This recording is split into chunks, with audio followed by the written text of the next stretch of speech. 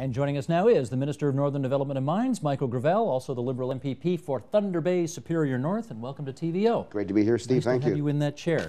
Get comfortable in that chair. I got a lot to read before I get to you. Excellent. We have a bit of background here because I think a lot of our viewers obviously won't necessarily know what you've been up to on the Mining Act, and it's important stuff. So let's take a look. Michael, if you would. Not you, Minister. I mean the Director. Here is what's in the existing act that you want to change. Prospectors can stake claims on private property without notice. Prospectors can disturb the surface of land without notice. They're not required to restore the land to its previous condition if disturbed. In Aboriginal traditional territories, a claim can be staked, drilling can begin without notification, and consultations only occur in Aboriginal communities if a mine is to be opened. Now, obviously, a lot of people had a problem with that, and therefore, you have brought in some proposed changes, and here's some of the background on that.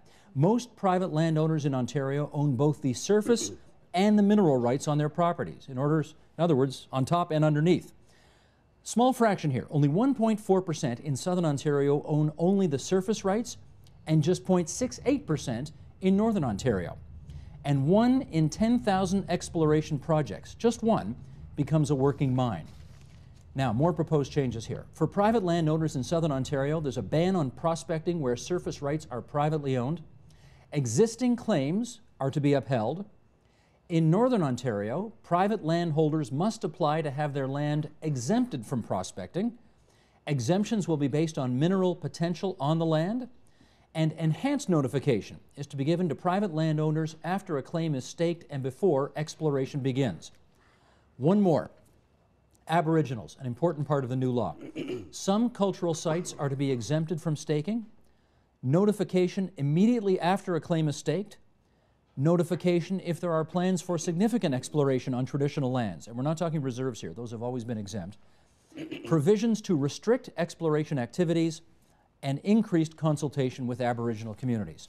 Okay, that's a mouthful. You're in second reading right now. I want to know what's the overarching philosophy behind the proposed changes? Well, we made a real commitment to modernize the Mining Act. It was actually made by the Premier prior to the last election in 2007, that indeed we needed to update the Act. It had been a long time since there had been substantial changes to it, and there obviously were some challenges particularly related to Aboriginal communities and other stakeholders as well, and some challenges that were occurring. So we made that commitment to do so. The Premier reaffirmed that commitment when he announced the Far North Land Use Planning Initiative this past summer. So and now you brought this bill forward, and I want to break our discussion up into 3 areas. I want to start with Southern Ontario, then go north where you're from, and then talk about Aboriginal issues.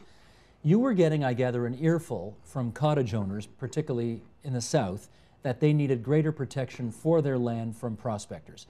What have you done about that? Well, as you pointed out in the graphic, 1.4% of landowners in Southern Ontario actually do not own their mining rights. They own their surface rights, and there were instances of exploration companies going in, prospectors going in and mining on their property. We recognized that was a challenge. We committed to dealing with that and resolving that problem, and we have made the determination that indeed the best way is to remove the mining rights in terms of their ability to be staked. Will this satisfy them?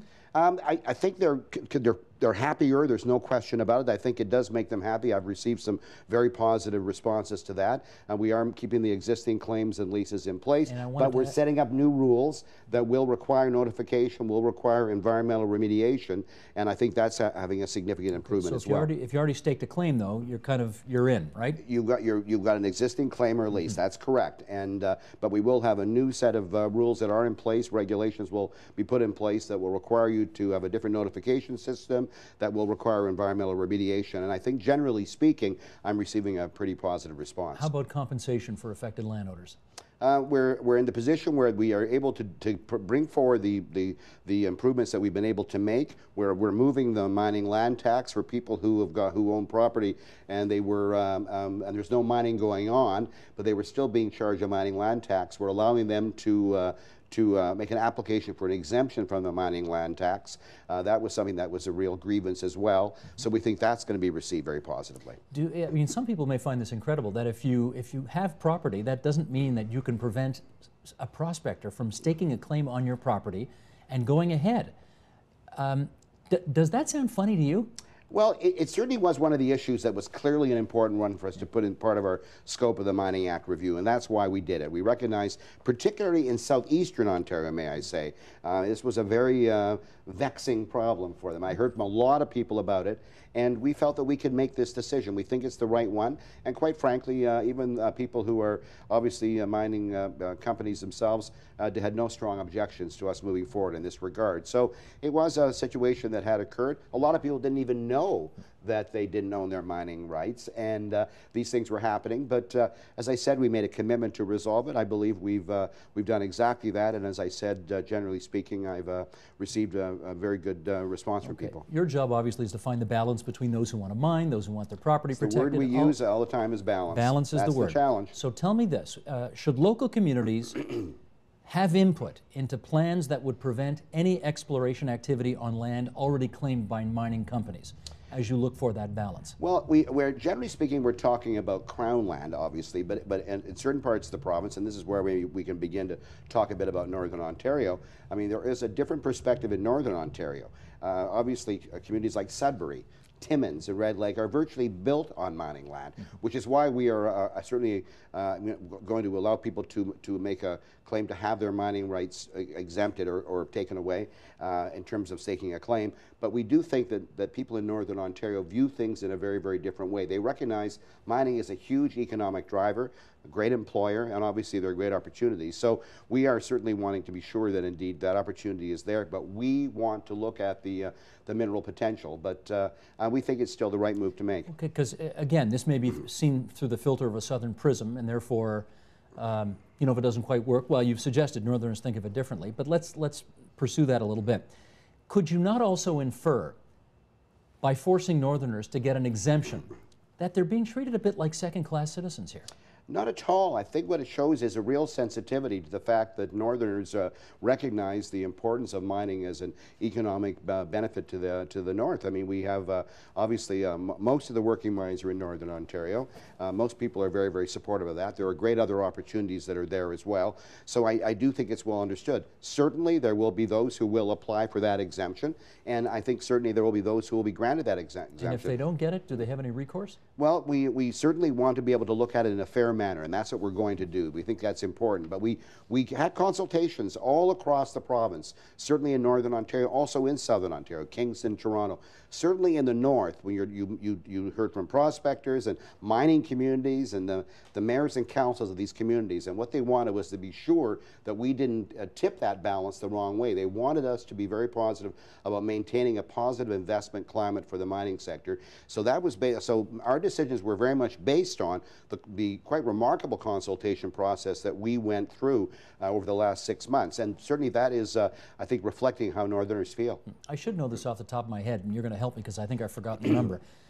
Revenues to the Ontario government on an annual basis through mining taxes, I'm guessing about like $200 million or something like that? It's a bit less than that, but well, normally it's half that this year, right? That's right. Normally it's 2, but now it's about 1? Yeah, absolutely. There's significant revenues. So is anything that you've got planned here going to be encouraging enough to the mining community to get them to go out there to do more mining so you'll get more revenue? Well, one of the most encouraging things about this process was the support that we got from the mining companies to make these modernization changes. I mean, including the extension of the consultation process with our Aboriginal stakeholders. We had to extend it twice because there was a need for more discussion, and that came forward from the mining companies. They very much asked for clarity and certainty in terms of the rules. And I think if you look at what we propose to put in place if the legislation is passed, we'll provide that clarity and certainty. And in fact, we think we'll have a better investment climate. And certainly that's what I'm hearing from the mining companies, the explorationists and others.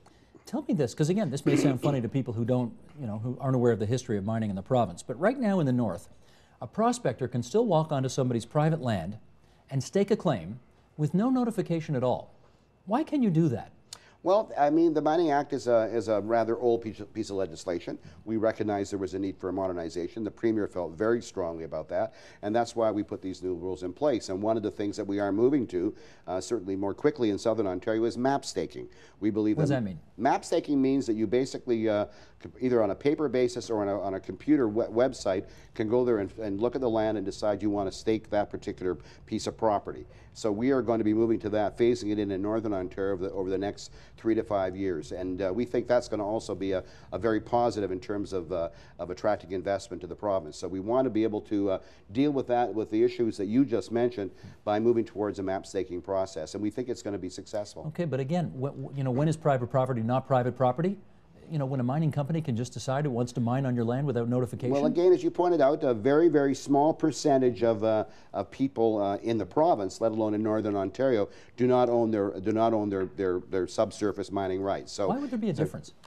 It's one of the sort of anomalies in the property system, I guess, and we just recognize that the way that we could resolve this, one is certainly very clearly in Southern Ontario by making a decision to remove the mining rights and to return them to the Crown, and in Northern Ontario using the same rules but more flexibility, giving ourselves an opportunity to still see if there's mineral potential there to be able to move forward and to, again, find that balance. I mean, boy, throughout the entire process, there's nothing I said more often than this is about finding a balance. There were many divergent views, as you can imagine, throughout the discussions. It was a remarkable consultation process where we brought people right into the process, right on into the table, and quite frankly, even showed them where we were going to make sure that indeed we were going to receive support. And certainly when we introduced it, we did receive substantial support from a number of different sectors. Let me find out if one of those sectors is First Nations. I know that on your press releases you've got quotes from some Grand Chiefs saying that they're pleased with the direction you took. However,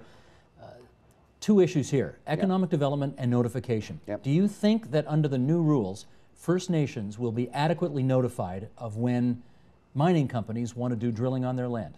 The answer is yes, I do. This legislation is groundbreaking in a number of ways. We are putting the Aboriginal and treaty rights right in the purpose statement of the legislation. We are going to be requiring Aboriginal consultation with our Aboriginal communities from the moment the claim is staked to from that point over. We're going to have exploration plans and permits required, including remediation. I do think that the reason why we have received substantial support from many First Nation leaders, Grand Council Chief John Bocage, Ontario Regional Chief Angus Toulouse, and others, and many First Nation chiefs, is because we have made such great strides. We have shifted the process in a way that still works for the mining companies, because in fact, what we've done is, you look at the best practices. The Victor Diamond Mine, Attawapiskat, is a good example. De Beers would not move forward until they had got an impact benefit agreement in place with their First Nation communities, until they had that kind of agreement. And I think, quite frankly, what we're doing, we're proposing to put that into a legislative framework. So yes, I do think it'll be a vast improvement, and as I say, quite groundbreaking. We're the only jurisdiction in Canada, in fact, that's got this in the legislation. Okay, that's notification. How about economic development? Now, here's the next question. Do you think you need to put in legislation, an obligation on the part of mining companies to employ First Nations people when they do their work? Well, we certainly are very much encouraging, the impact benefit agreements with First Nations. There's memorandums of understanding. Right now, you're not obligating them to do it, though. No, we're not obligating them. But the fact is, to be honest about the world that we live in, I think the companies that do move forward successfully recognize they need to find a process by which they can come to agreement with the First Nations in order to proceed. And as I say, if you look at the companies that have been successful, there are over 50 agreements that are in place right now, and you look at those examples, that's a best practice being used by the companies. Which they've done without government intervention. That is correct, and these are between the company or the junior exploration company and the First Nation. And certainly I don't think the First Nation communities or the Aboriginal communities would want us to tell them what they should have in that agreement. But certainly they recognize in order for a successful mine to move forward, they need to have that agreement, and they're very keen to see those rules put in place, which is really what our goal is with this legislation. And when do you think this legislation will be passed and into law? Well, we're in second reading right now. We hope to get it through second reading before the end of the spring session. I'm thinking we will be moving forward on a public consultation around the province. I think that's an important part of the process. We'll have third reading in the fall. There will be a lot of work to do with the regulations. The devil's in the details, as they say. Always is. And there are lots of details to work out, but we're going to keep working with our stakeholders, with our Aboriginal partners, with the mining sector, with the environmental movement, to make sure that we stay close to them on all these issues. So we're hoping that by the end of the year, 2009, we'll have potentially have royal assent. We're grateful you could come in and talk to us about it tonight. Michael Gravelle. I can't believe the time is over. It goes fast, doesn't it? I told you it would. It goes very fast. That's Michael Gravelle, Northern Development and Mines Minister for the Province of Ontario. Thanks so much. Thanks, Steve. It's been great.